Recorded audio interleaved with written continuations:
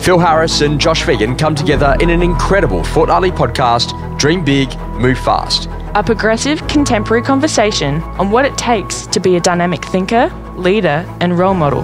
Backed with over 2 decades of friendship, trials and tribulations that teach from real-world experience and what it takes to dream big, move fast. Competing is exciting and winning is exhilarating, but the true prize will always be the self-knowledge and understanding that you've gained along the way. Sebastian Co-Building. Phil, what are your thoughts on this incredible quote, one of the great famous ones from the Nike book? Yeah, Nike book, what a great book that is. I know it's for both you and I, one of our favourite books, Josh. I think I've read it a couple of times now. But I think that definitely one of the things that we share in common, Josh, would be that continual desire and appetite just to continually get better. And winning is awesome and competing is awesome, and I love that.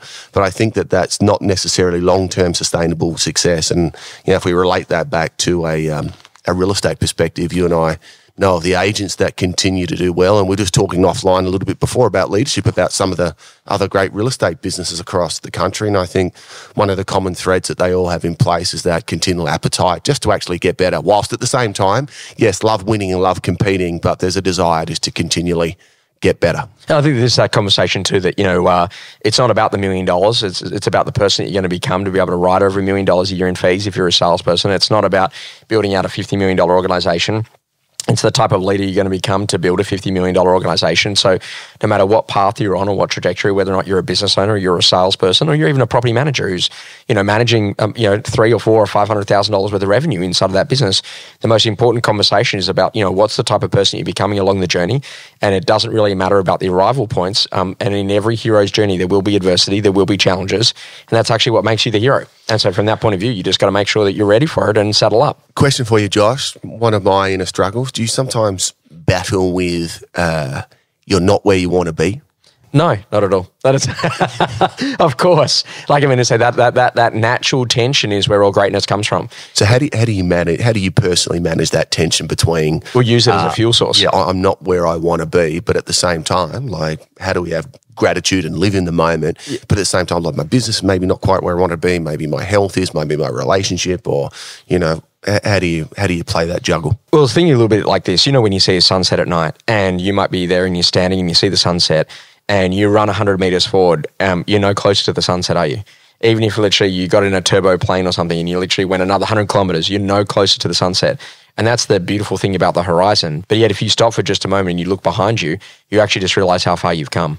And I think that's a natural conversation is that ambition is the thing that ultimately drives you, and it's okay to continue to see things on the horizon, but never, be in a position that you don't stop occasionally to look back and just to realize how far you've actually come and the things you've actually done. Yeah, it's great to hear you say that, because that's a guy that I do some coaching with has worked on me. He said, you know what, always think you might not be, you're not quite where you want to be, but thank God you're not where you were. So yeah, always keep the focus on, okay, you're not where you want to be, but just actually look back and see how far you've come. And this is also that great conversation about the train, where you go, okay, great, you're on a train and you're seeing beautiful conditions, and all of a sudden, you fall asleep, and then you wake up and all of a sudden you're at the train stop and you want to get off the train, so you quickly get off because you think it's your stop.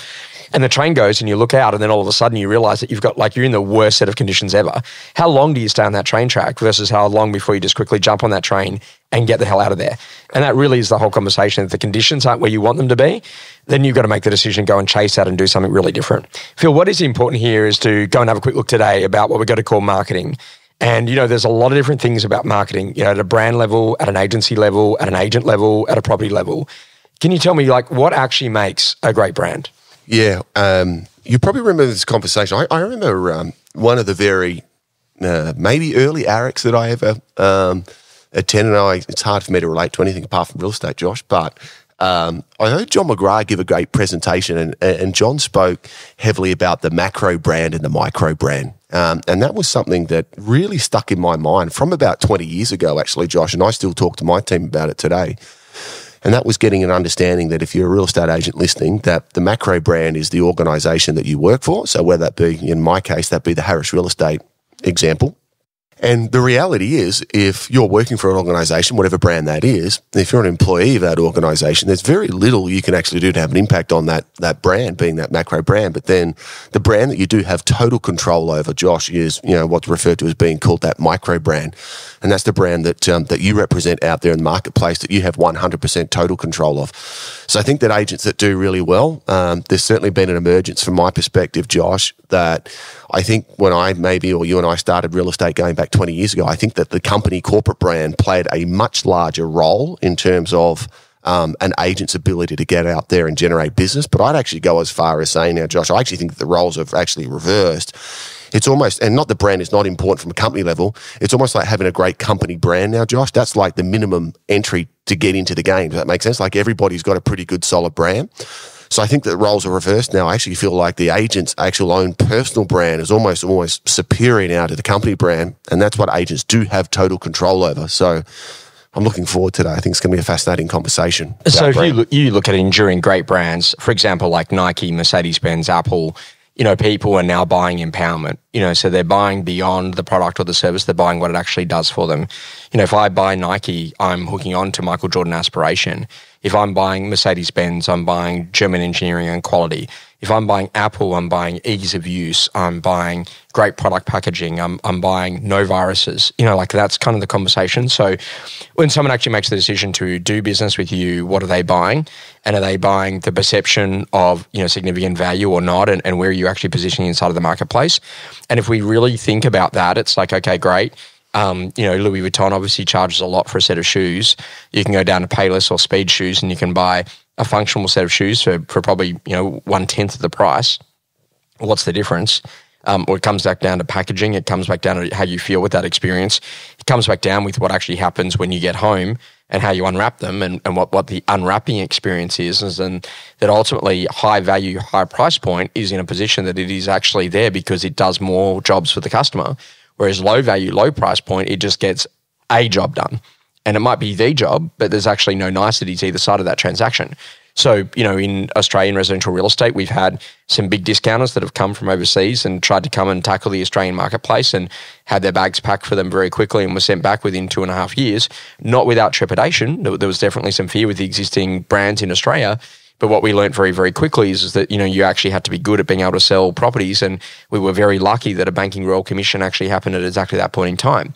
But if that brand that was a flat fee brand all of a sudden had come maybe during the middle of the pandemic when, respectfully, it was very easy to sell properties when there was, 10,000 buyers turning up to an open for inspection on a Saturday, you get the idea. They might have actually had a significant run at that point. And so this is actually really clear about, you getting into a position that when you start to think about what it is that you do as an agent, what actually typifies that brand. And so are you the type of brand that people actually feel that they go, what, this is actually, you're jumping in a pool with your suit on, or you're not even appearing in the videos of that particular property because you're starting to think about really delivering on a level of customer experience, and that customer experience builds out the brand, and brand actually therefore leads to pricing power. So if you want better fees in the listing lounge room, then I reckon you could get them. So, Phil, we've been experimenting with this in the lounge room right now for listing presentations. And so I walk in, I say, hey, Phil, I'm lovely to see you and Jen here this evening. And before we begin, I just want to ask you a very simple question. How can I help? And then, you guys tell me you got a job relocation, whatever the story is, and hopefully you really open up. And then my second question is, and Phil, have you already selected your real estate agent? Phil, well, that happens to be the reason why you're here tonight. And now that you know that they've already chosen you and you're the chosen one, did that listing presentation just change by question 2? Completely, yeah. And that's the whole conversation, that usually the consumer's already done the work before that you actually get there. So, when we walk in and we go to a great cafe or a restaurant, and we've used this analogy quite a bit, but they say, sir, can I please take your jacket for you? And madam, thank you. And by the way, would you like some still or some sparkling water? I'd like the sparkling water, thanks. And would you like the Antipodes from New Zealand or the San Pellegrino from Italy? I bet you at that point, now all of a sudden that's $150 a head. Now, you can also go and get a great, roll of, or a great sandwich or something down here in Adelaide at the local market. I think we went down the other day for like $9 or $16, which is, pretty phenomenal. And yet you can also go and have lunch for $150 a head. And literally the difference actually comes back down into customer experience and thinking about what the customer actually does. So when we have a look at brand marketing and agency marketing and agent marketing and property marketing, they're all very different things. I think that brand marketing has kind of got a little bit lost. If you remember back in the newspaper days, we would actually have some very significant brand marketing prowess around what it is that we did. what does that brand actually stand for? Probably one of the most famous brand campaigns in Australia has been the LJ Hooker, campaign around, nobody does it better. I was actually going to start a rival brand this is me as a little kid at 16 or 17. I was going to start a rival brand called Nobody's because we do it better, right? But the conversation, that was actually a brand that we connected with. I think right? I remember that. Was there a teddy bear or something? Yeah, there was the LJ Hooker teddy bear. Yeah, I remember that. Yeah, and so when you start that was a brand campaign, right? But then there's agency campaigns. So, for example, one of the most significant agency campaigns we're seeing right now is Bresic Whitney's launch into the Lower North Shore of Sydney. And they've got a video with a whole heap of newspapers and stuff walking around, and it's like, they say that we're new, and then they've got a whole conversation but we've actually been around since 2003 when Finding Nemo was actually on TV and the iPod was coming out and all of those things. And so that's a very clear agency positioning perspective of what they're actually trying to do. And then you've then got agent marketing, which is about like I'm number one and this is the awards that I won last week. And then in addition to that, then we've got property-based marketing. So let's tackle each of those. If you had to say, okay, great, in establishing a great brand, and it is really about positioning, and one of the key things I think about is when a lot of people go and start a real estate brand, they probably have a look at what franchises are available because all the other brands are taken, and so they just take the one that's available off the shelf, not necessarily because it's the best platform or it actually positions them clearly. And brand probably comes last because it's often really more tied towards who's available in the marketplace. What are your thoughts about that as a statement generally about how most people have probably chosen brands when starting a real estate business in Australia? Yeah, definitely. I think that was kind of interesting commentary you said there. It's like they take the brand that's available, not necessarily the one that's maybe is most appropriate. But yeah, it's interesting, Josh. Like my viewpoint on brand, like I said it before, I feel like branding's really come a long way in the last 10 years. Like most agents offer a relatively pretty good brand. I'd be interested to get your commentary on it, Josh. Like I feel it's getting harder and harder to stand out at an agency level. As I said, my kind of viewpoint is having a strong agent's brand is almost like the minimum entry to play. And then after that, it's up to you as an agent to actually get in there and actually point out your personal brand and your personal points of difference. What are your thoughts about that? Well, when I was a little kid and, we were very lucky and mum and dad had saved up quite a bit and they made the decision they wanted to take us to Disneyland. And that was amazing as a child. Like, wow, like we had made it, man. We were going to America and that was so phenomenal at the time. And that was, I think that was 98 it was 88. And in 89, I think the stock market crashed. So 92 was the big recession. So it was right at the height of that boom. And the interesting conversation is that, mum and dad will always say, hey, look, if ever you need to go to the bathroom, whatever, just let us know and we'll go to McDonald's. I had to go to the bathroom all the time all of a sudden, and that whole idea was that why would you go to Macca's is because they were known for being clean.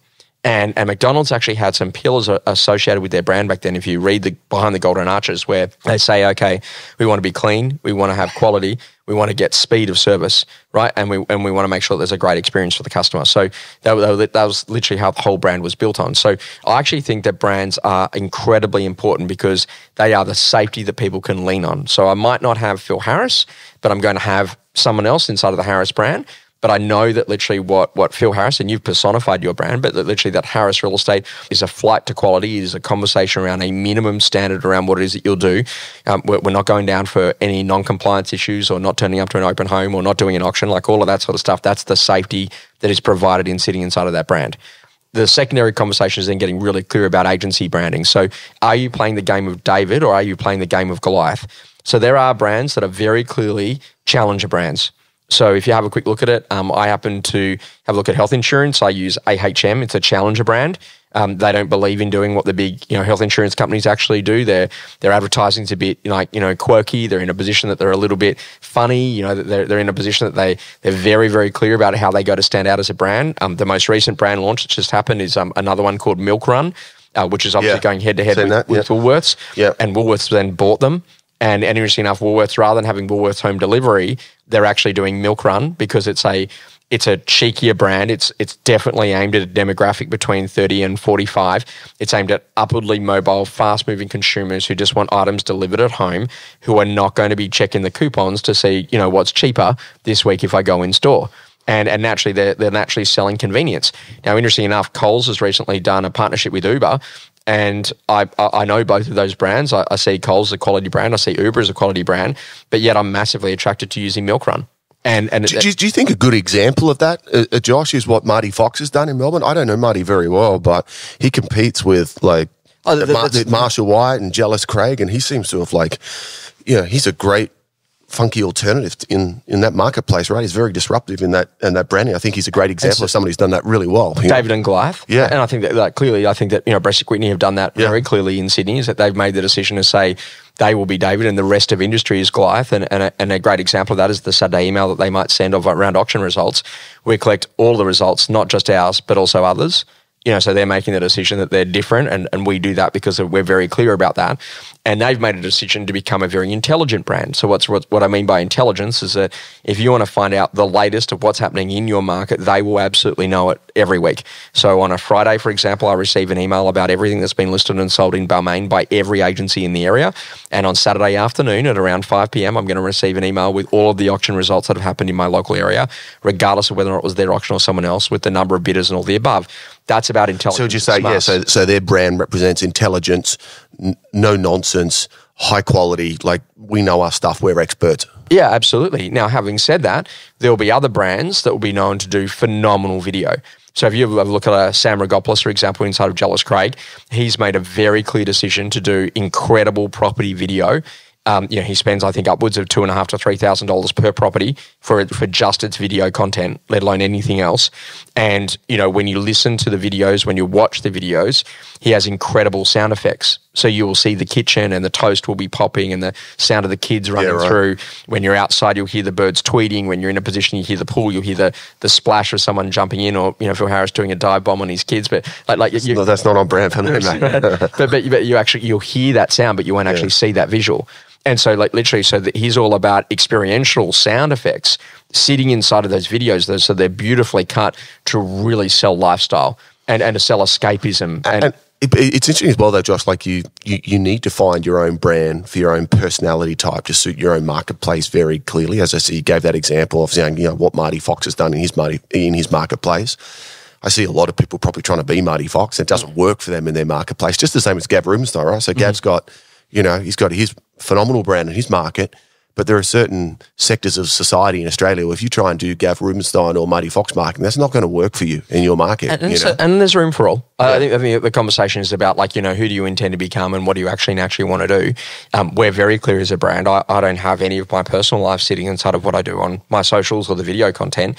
There are clearly people that do, and I've chosen not to do that because I live a very big public life and I'd like a very private life. And, those things are a really important mechanism to me. But the thing about it is that when you're thinking about what you're doing at an agent marketing level, it's really critical because, there can only be so many number one real estate agents in an area. And I think that, Phil, you'd probably see that, there are different times of the year where different awards come out on websites and on social media. And, I'm so humbled to have received this award to be the number one agent in this particular Everyone's area. humbled and everyone's number one, right? Yeah. And we're probably guilty doing it as well. I can't criticize. But the interesting conversation is that, is that actually for the consumer or is that for you? And so what I'm saying is that, okay, great. I actually want someone who's going to be seriously good at what I do. Now, if you have a look at it in terms of process, great property marketing comes back down to a couple of really basic things. Photography has to be phenomenal. Is your photography slightly blurred? Does it have animals in it? Does it have people in it? Does it not?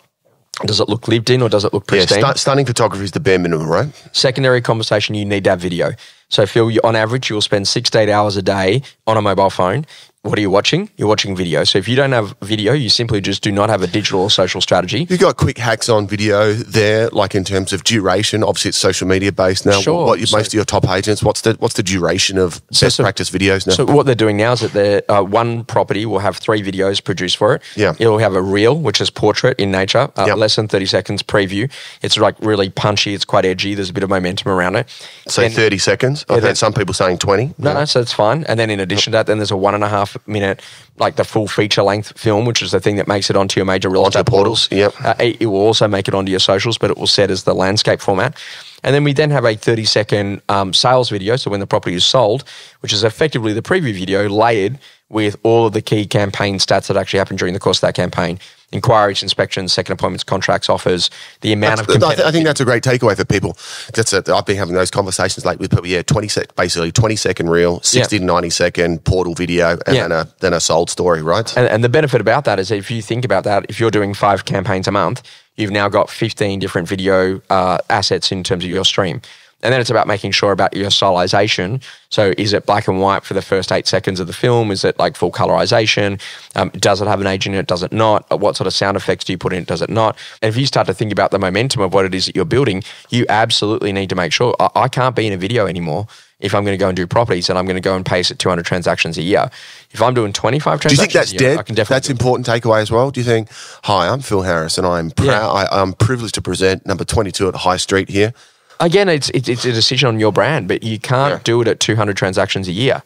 Yeah. You can't go to 200 film shoots because at that level, and so this is like at different business models, different things are going to break. Now, if you have a quick look at Ryan Seahant, for example, he's got a conversation, and there's a couple of agents in Brisbane who follow this methodology where they do the camera and the walkthrough of the house rather than the property video. And then they go back and then they do the voiceover over the top. So it's more like lifestyle. Okay, great. And here's a beautiful 3-bedroom home. And, and they're doing all of that sort of stuff. And it's just a different stylization. So what I do know, though, is that get very clear about what your minimum brand assets are. And this is like, when people walk in and go, I find it really hard to sell vendor paid marketing. Well, I don't. Because I just say, hey, Phil, quick question for you. Have you ever been online, go and try and buy something and it just follows you everywhere you go? So you go online, you try and buy a black T-shirt, and then all of a sudden that black T-shirt follows you all over the internet. Well, guess what? We've got exactly the same T-shirt technology. And what I mean by that is that they go and have a look at your property. We're going to be across all the social streams. So that's now how I'm selling the digital extension products into the social that the various portals will have you buy, or off the back of that, you might already have your own in-house team that allows you to go to do. But the secret is that without a doubt, I'm not there talking about the Google Display Ad Network and the Facebook pixels and the conversation around geo-targeting and retargeting, where I might have been doing that 3 or 4 years ago. Now I've learned through the book called Stick by Dan Chip that I'm actually going to tell powerful stories.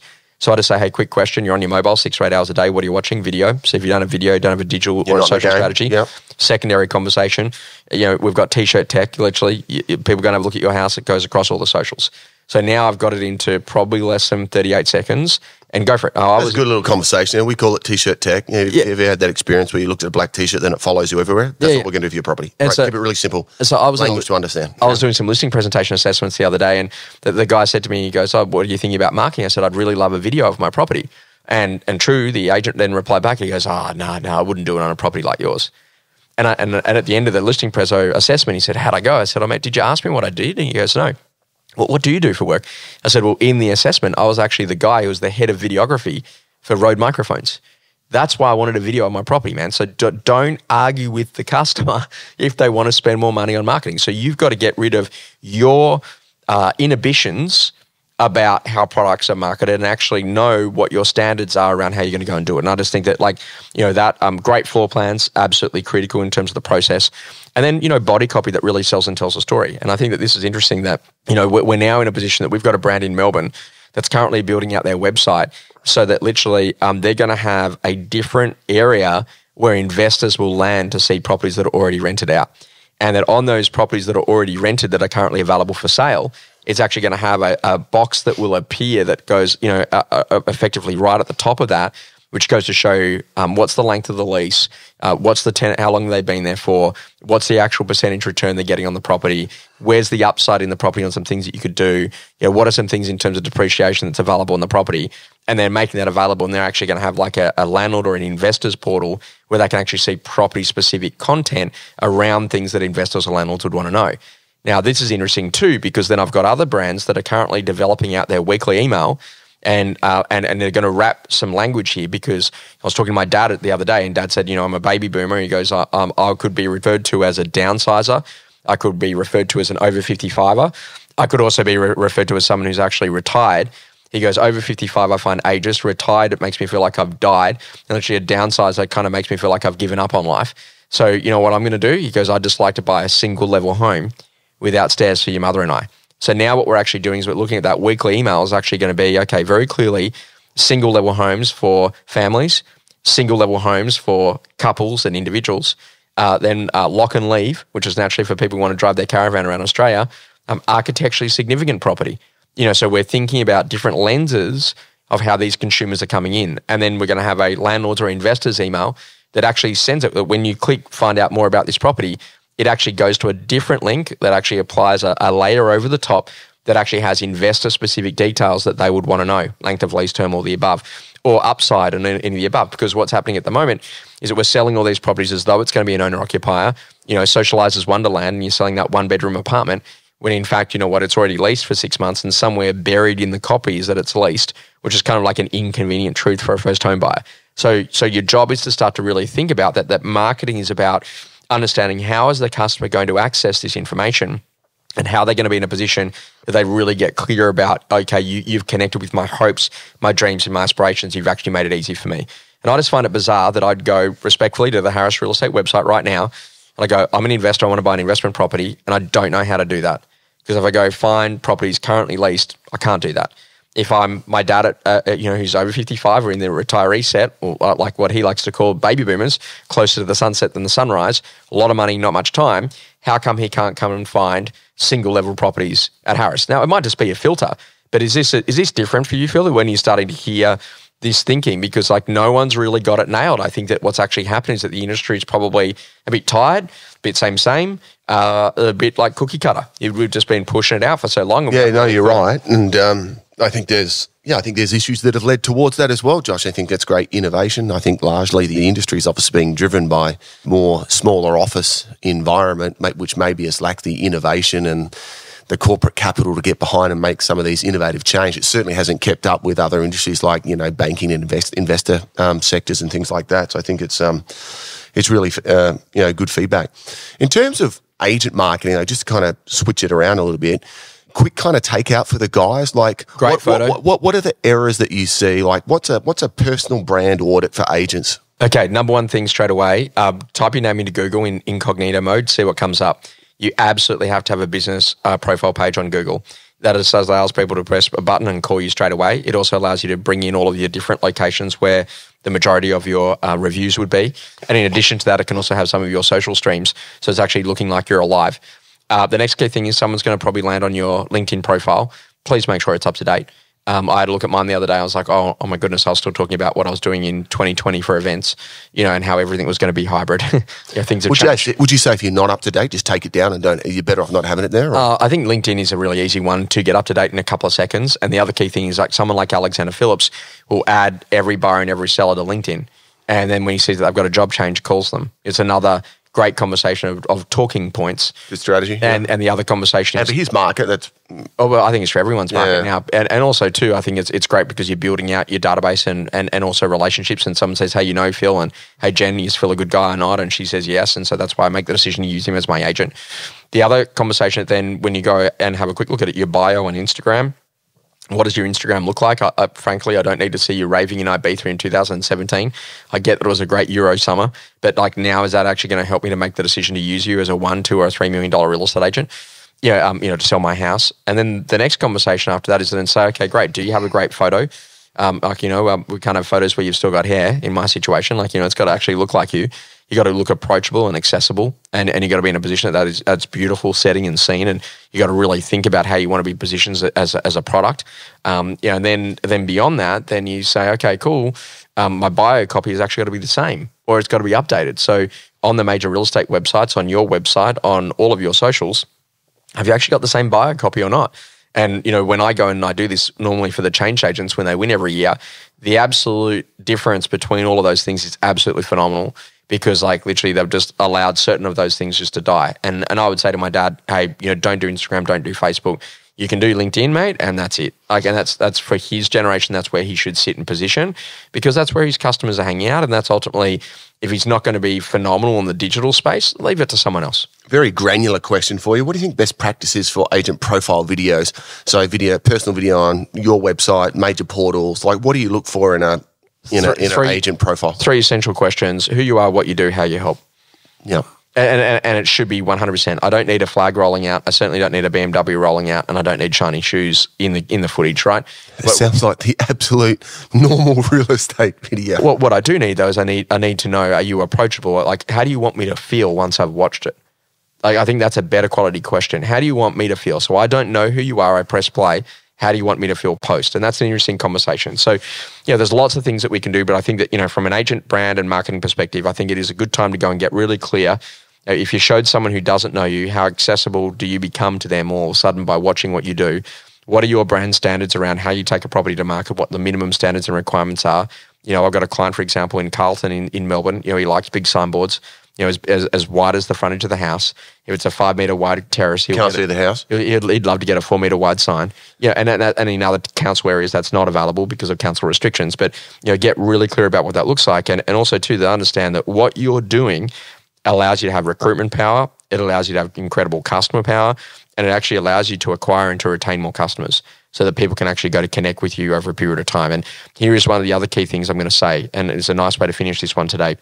There was a massage gun that came out, like Theragun at the time, and I was like, oh yeah, okay, great, I might get that because I run a bit and it'd be good to kind of ease up the quads and whatever. I was like, okay, great. So I started following it on Instagram, and then naturally after 60 days of watching that, I went and bought one.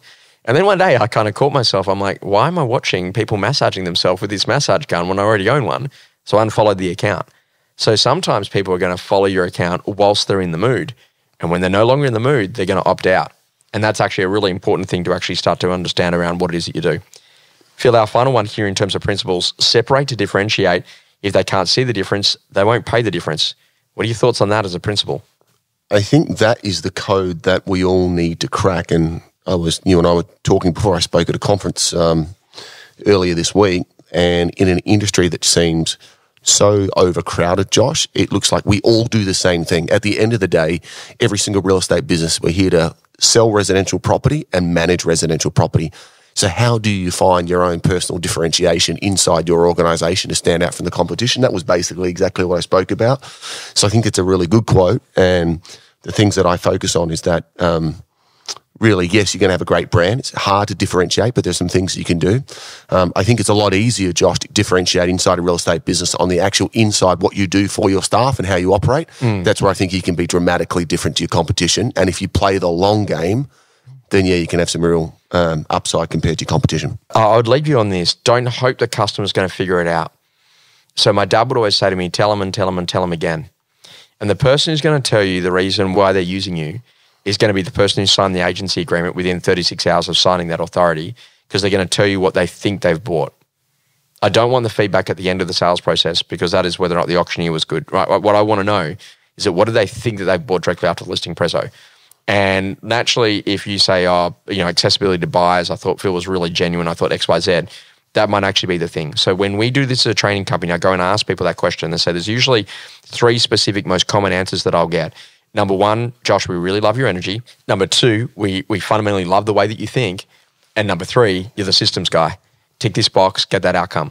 So I always think about it like every single time I leave people, how am I making sure that I've got great energy? What am I doing to make sure that I'm thinking in a new and unique way that gets them, some significant value? And how do I actually make sure that I put it into a system? And I want people to leave feeling more motivated and more confident after they've had an interaction with me. Feeling good and ready for more? Thanks for joining us On Dream Big, Move Fast.